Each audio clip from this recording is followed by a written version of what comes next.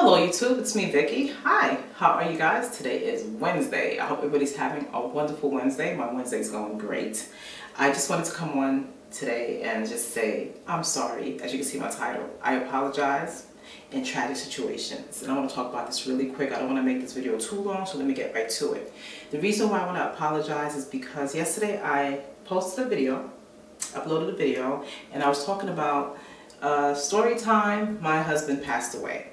Now, I wasn't specific when I posted that because I should have said, story time, my late husband passed away, or said how my late husband passed away. I had to be more specific, but instead I put my husband passed away, so people who know that I am married, it made y'all feel like something happened to my current husband, and I apologize about that because I should have been, you know, more specific with my title, because my title was misleading because it was not about my current husband, it was about my late husband, and this happened years ago, so I should have been more specific in that way. And I totally could understand where you guys is coming from, because had it been me, and I saw one of you guys post something like that, I would have been like, oh my God, her husband passed away. I would have felt some type of way too.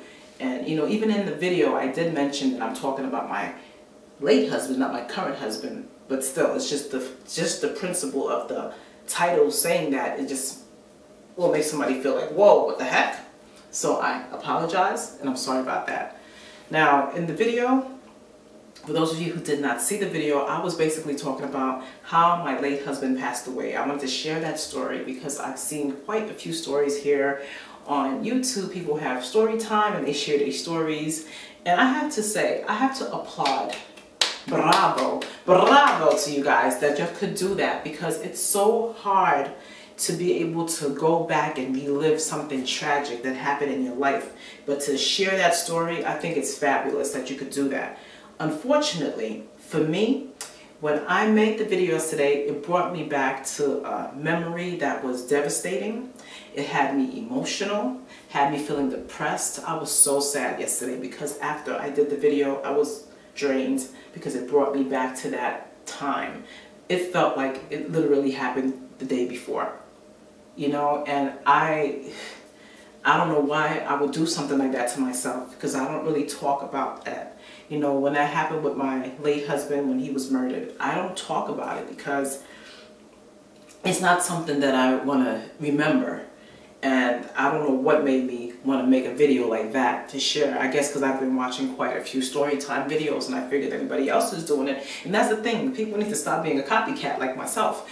I'm being a copycat trying to copy what everybody else is doing, and it turns around and it bites me in my butt because I'm the one that's emotional now. I'm feeling some type of way because of the video that I made, and it made me emotional. It made me depressed. You know what I'm saying?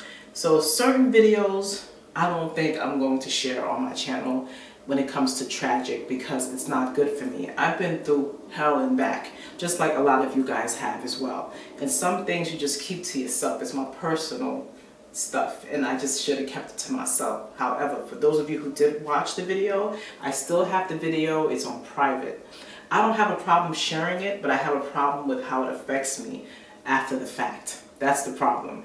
I didn't know that something that happened so long ago could affect me till this day, okay? And in that video, I was emotional, okay? It had me crying, okay? And I made the video 8 years ago on my Victoria042 channel. I shared it back then as well. And in that video, I cried again. I was emotional. It drained me. So the moral of what I'm trying to say here is sometimes things that has happened in your life that's tragic, it's hard to really talk about it because it will always affect you. Certain things you can't forget. And a situation like that happened with my late husband being murdered the way that he did get murdered, I could never forget it. I will always remember that. But I moved on from that. I have a new husband. I have a new life. I have a family. So it's not there anymore. I'm over here now, but at the end of the day, I brought that negative, depressing thing right back into my life yesterday, and it devastated me again. But I'm okay today. I prayed on it, and let me tell you something. God does not put you in situations that you cannot handle. sometimes when it's easier said than done, I understand that, because you know, when the situation happened to me with my husband being taken away from me, my late husband being taken away from me, I was mad. I was mad at God. I was angry. Why me?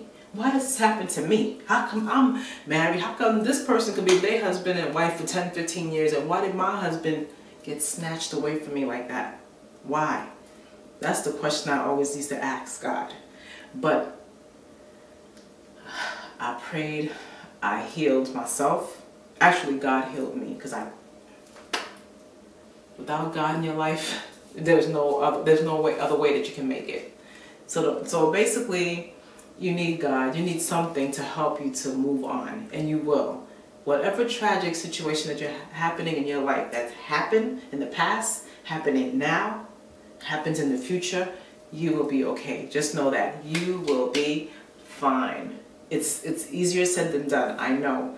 But I've been through different types of things. I've lost my mother, my grandmother, my friends, 2 of them, my husband, my late husband. So I've lost a couple of people. I've even lost my pets, okay? My favorite cat, my dogs. You know, you go through so much things, but the pain is still the same. Regardless of how the death was, the pain is still the same. So, but at the end of the day, I've accepted death, and I know that, you know, there's a better place. These people are in better places, and I will see them again. This is how I feel. I believe that. I believe in God. I believe that there's an afterlife. I believe in these things, and that's what's keeping me, you know, going, and that's what keeps me strong.